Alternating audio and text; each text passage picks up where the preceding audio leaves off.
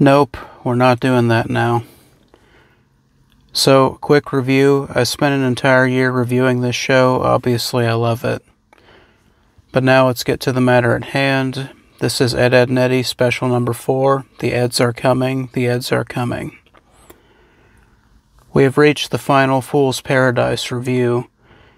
So first off, I love the weird dream world opening in this episode. Just seeing all of Jimmy's fantasies coming to life is really interesting. And Mr. Sun, this character is voiced by the series creator, Danny Antonucci. Always really cool when creators do stuff like that. And Jimmy being the POV character was such an interesting idea, and this is one of his best appearances.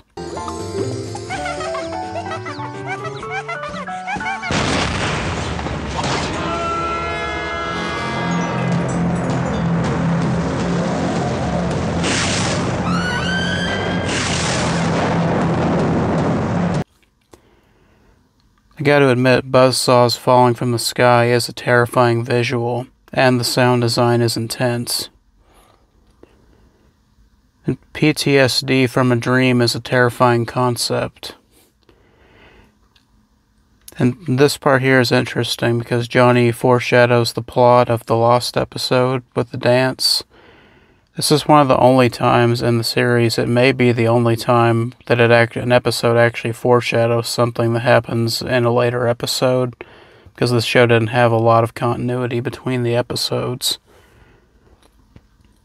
And this episode is set in winter, like what Season 6 was supposed to be, which I'm a sucker for winter settings, so that's always a plus for me. And Johnny being the one to come into contact with the aliens first is cool because nobody takes him seriously. Because everybody views Johnny as the weirdo in the neighborhood anyway, so nobody would ever believe him if he was actually telling the truth.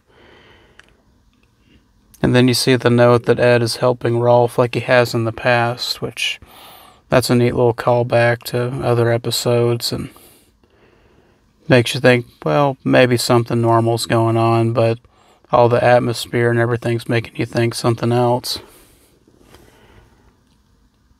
And then we gotta talk about the meteor impact, because like every single part of this, from it launching out of Rolf's house and then crashing in the playground, creating this giant shockwave, is super cool.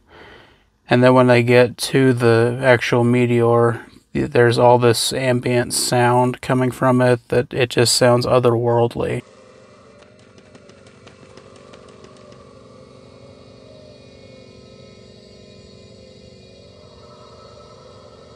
What in heaven's name is that? Whatever it is, it reeks. So, I mean, Ed, Edd n Eddy's always had great sound design, but this episode is amazing with the horror elements they use. And then it turns out Squeaky Swing gets the oil. I always heard it was wheel, but maybe it's different in their universe.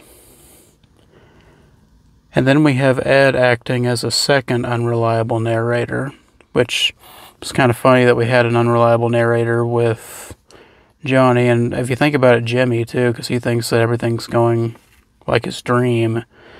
So this episode's full of unreliable narrator characters.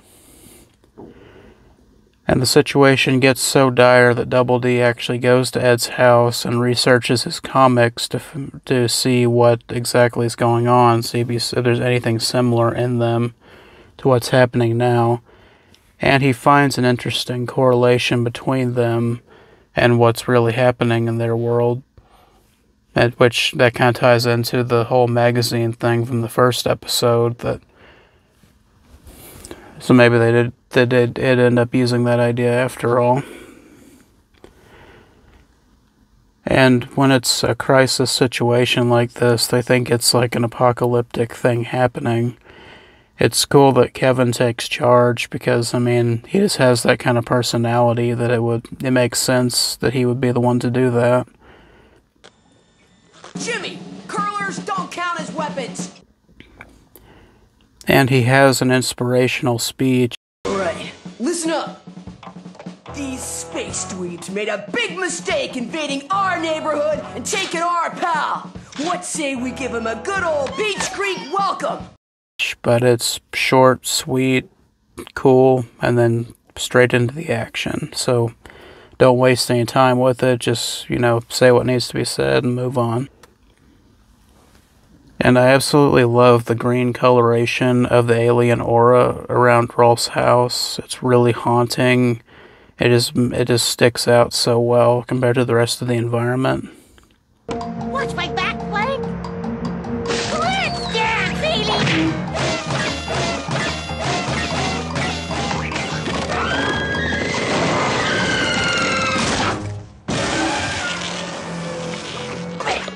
Go back from whence you came, aliens from the unknown!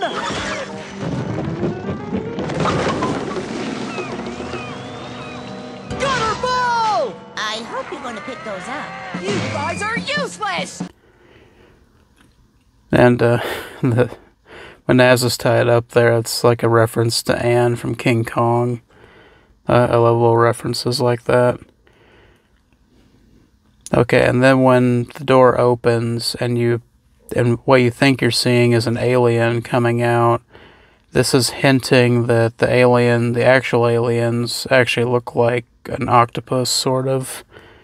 So that's a nice little bit of foreshadowing there.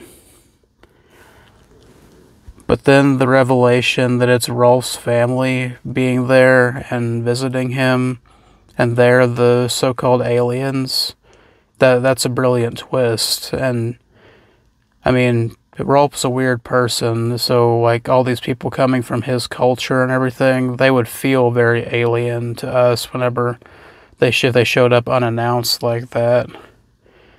It's just a funny idea that they... Ed, Edd n Eddy's still a comedy at the end of the day, so they still got to do the comedic misunderstandings and that kind of thing. So I was like, okay, that's a fun idea. That's a fun ending to the episode. But it isn't the ending to the episode. Because then it pans out, and you realize Jimmy's dream was right. The aliens did come. They have taken the cul-de-sac, and they're flying away from Earth with it right now. The first time I saw this, my jaw was on the floor, because I did not expect them to actually do it. I thought it was just going to be just a cop-out, just Jimmy being paranoid. Nope, they straight up did it. And I love it. It's such a cool idea. And I hope that Danny Antonucci and his team, like everybody involved with Ed, Edd n Eddy, I hope they do something horror-related in the future. Because between this episode, the power outage episode, and certain scenes in the Ed, Edd n Eddy movie, they're so good at, like, sound mixing and creating atmosphere. They would be amazing at doing something horror-related. So, all in all, I love this episode. It's one of my favorite Ed, Edd n Eddy episodes. And I'm kind of glad that it was my last Wolf's Paradise video, because it's a high note to go out on. So, stay tuned to the channel. We'll be doing part 3 next week. And I hope to see you then.